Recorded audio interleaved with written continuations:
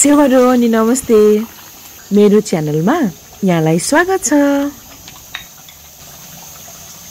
आज चाहिँ नि मैले एकदमै छोटो समयमा एकदम सजिलो साथ बन्ने अन्डा करी बनाउने मेरो रेसिपी लिएर आएको छु।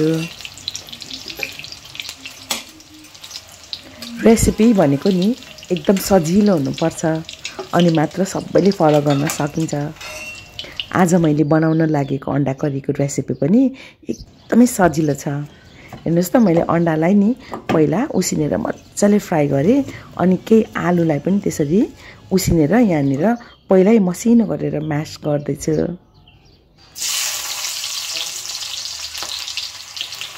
अब त्यो अन्डा फ्राई गरेको तेलमा नै एउटा प्याजलाई नि मसिनो टुक्रा गरेर यसरी म फ्राई गर्दैछु।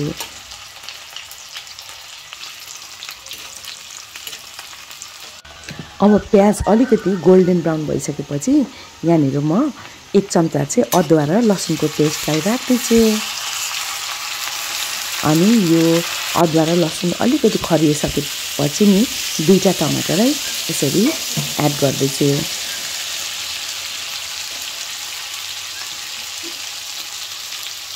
अब टमाटरसँगै थोरै बेसार, नुन अनि धुलो खोर्सानीलाई राखेर अनि मजाले चलाउँदै पकाउँछु केही बेरसम्मको लागि।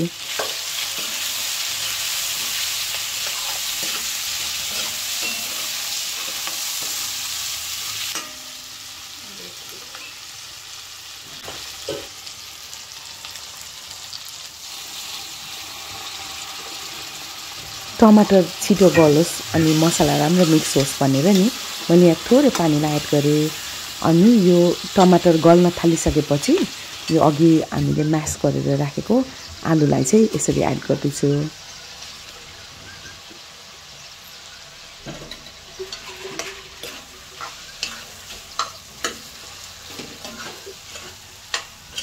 अब आलुलाई राखिसकेपछि यो मसलासँग एकदमै मजाले पहिला यसरी मिक्स गरेर केही बेरसम्म चाहिँ भुट्नुपर्ने हुन्छ। अनि थोरै थोरै गरेर यसमा चाहिँ तातो पानी एड गर्छु।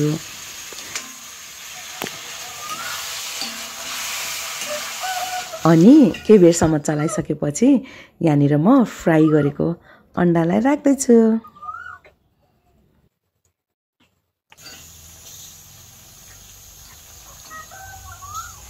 ल, अन्डा राखिसकेपछि यहाँ अलिकति पानी थप्दैछु।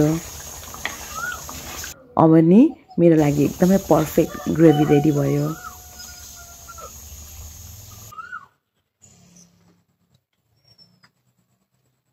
ल, यो अन्डा करी चाहिँ रेडी भयो। अब सर्भ गर्नुभन्दा पहिला नि म यहाँनिर धनियाको पत्तालाई राख्दैछु।